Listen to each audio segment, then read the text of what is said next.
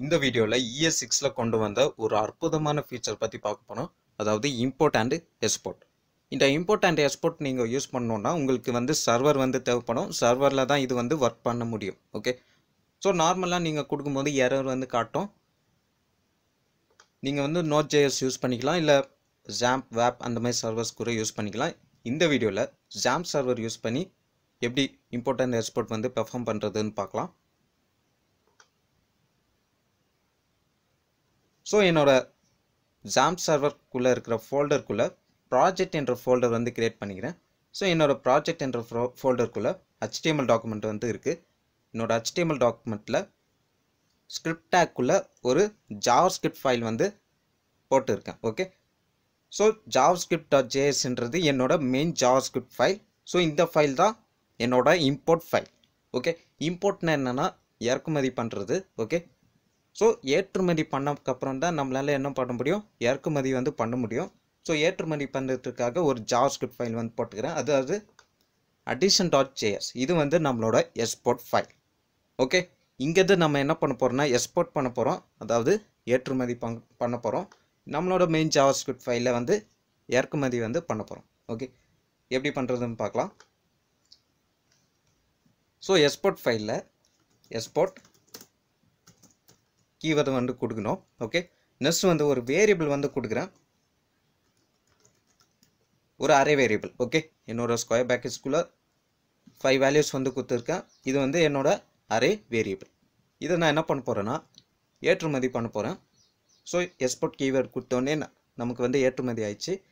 இதை நான் இறக்குமதி பண்ணணும். ஸோ இங்கே வந்து இம்போர்ட் நம்மளோட மெயின் JavaScript ஃபைலில் இம்போர்ட் கர்லி பிரேசஸ்குள்ளே இந்த வேரியபிள் நேம் வந்து கொடுக்கணும். ஓகே. ஃபார் எக்ஸாம்பிள் இங்கே நான் ஏன்னு கொடுத்துருக்கேன். ஸோ இங்கே வந்து ஏ ஃப்ரம் எங்கேருந்து இறக்குமதி பண்ணணும் அப்படின்னு நம்ம சொல்லணும். ஓகே. ஸோ டபுள் கோட்ஸ்குள்ளே நான் என்ன கொடுக்குறேன், இந்த ஃபைல் நேம் வந்து கொடுக்குறேன்.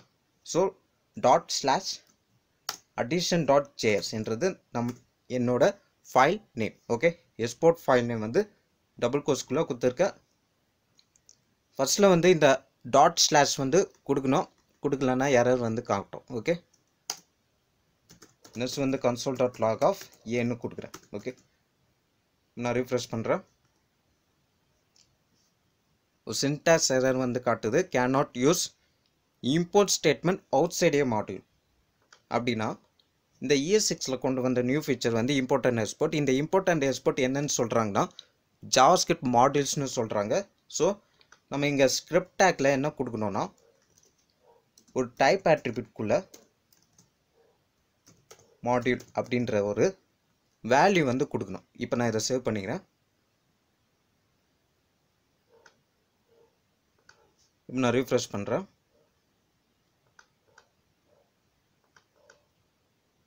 இப்போ நம்மளோட அரே வந்து டிஸ்பிளே பண்ணுது. ஓகே.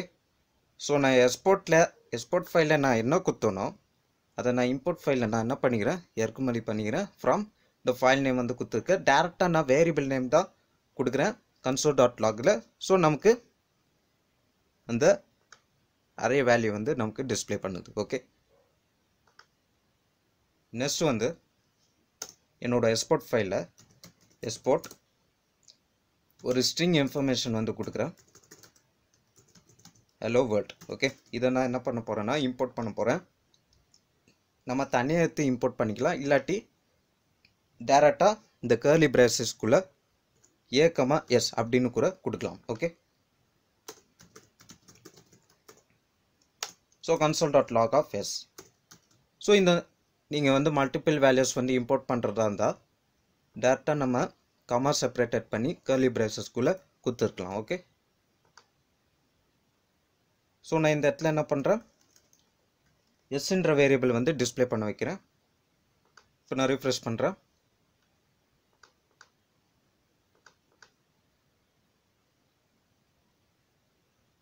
ஏதோ எரர் பண்ணிக்கிறேன்.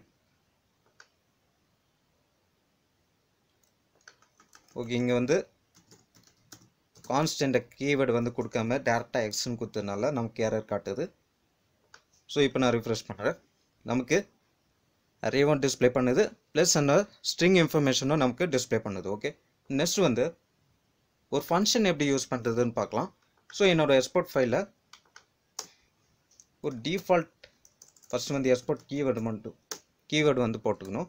நெக்ஸ்ட் வந்து ஒரு டிஃபால்ட் ஃபங்க்ஷன் வந்து கொடுக்குறேன். டிஃபால்ட் ஃபங்க்ஷனாக ஃபங்க்ஷனுக்கு நேம் கிடையாது. ஒரு ரிட்டர்ன் ஸ்டேட்மெண்ட்டில் a+b அப்படின்னு கொடுக்குறேன். ஓகே, பேரந்தசிஸில் a,b கொடுத்துருக்கேன்.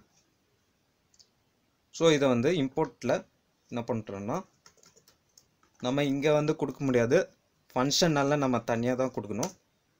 ஸோ இம்போர்ட்,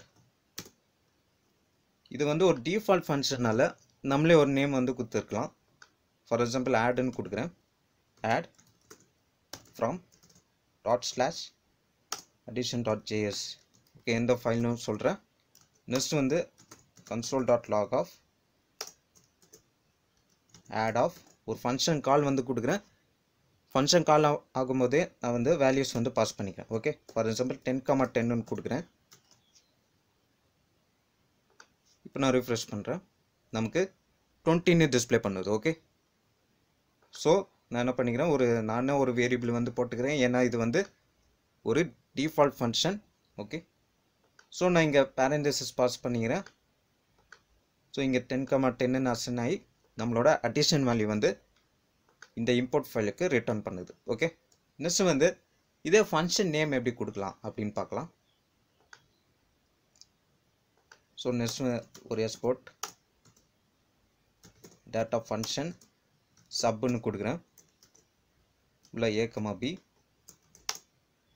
ரிட்டர்ன் a-bன்னு கொடுக்குறேன். ஓகே, ஸோ இதை வந்து இம்போர்ட் பண்ணுறதுக்காக இம்போர்ட் ஃபங்க்ஷனில் இம்போர்ட் கர்லி பிரேசஸ்குள்ளே நம்மளோட ஃபங்க்ஷன் நேம் வந்து கொடுக்கணும். So sub from ./addition.js. Okay, நான் டிஸ்பிளே பண்ணுறேன். console.log of sub of function கால் கொடுக்குறேன். ஃபங்க்ஷன் கால்குள்ளவே வேல்யூஸ் வந்து பாஸ் பண்ணிக்கிறேன். ஃபார் எக்ஸாம்பிள் 20,10 அப்படின்ற ஒரு வேல்யூ வந்து பாஸ் பண்ணிக்கிறேன். ஓகே, இப்போ நான் ரிஃப்ரெஷ் பண்ணுறேன். இப்போ நமக்கு 10 டிஸ்பிளே பண்ணுது. ஓகே, ஸோ இதுதான் இம்போர்ட் அண்ட் எக்ஸ்போர்ட்.